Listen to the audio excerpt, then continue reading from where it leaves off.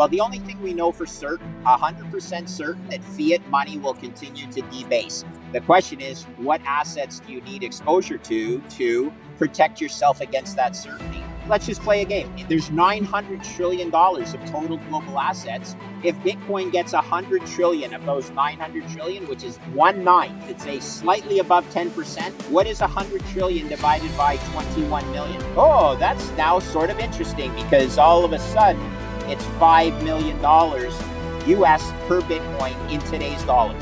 Giddy up, people. We're worried about the next $5,000 move in Bitcoin, and we have a model here that says it should be $5 million. This is where people need to understand why you have to have exposure to this asymmetric return opportunity.